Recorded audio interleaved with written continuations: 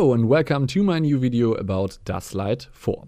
In this video I will show you how to use the blind editing mode. And the blind editing mode is a new mode that only was released with the version 4 of Daslight. So normally it's the blind editing mode, especially if you are in a live situation. For example, if I'm at a gig from a band and the band already starts to play it, I will be normally in the live mode and fire up some scenes and everything is good. And then I realized, oh, I forgot something. I forgot to create a scene, or I need for the next track of the band orange fixed color.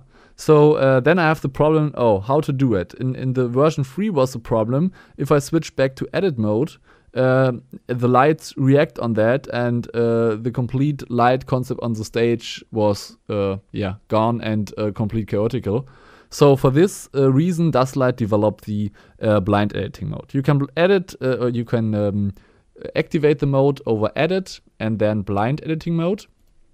And then you can see, if you click again on that, it's highlighted, so that means the blind editing mode is activated.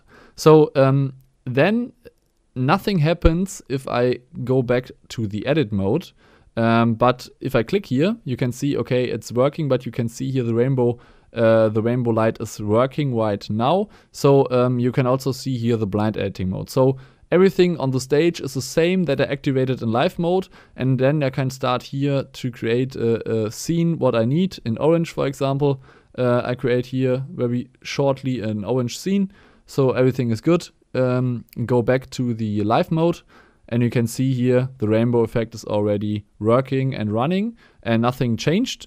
So then I'm good to go, and then I can start here the orange scene and everything is good. And that is the explanation of how to use the blind editing mode and how to work with that. So if you have any question about the blind editing mode, let me know in the comment section and I will try to help you out as soon as possible. I also want to mention my Facebook page, where you can find more nice video about stage lighting and so on, and also some funny videos and photos.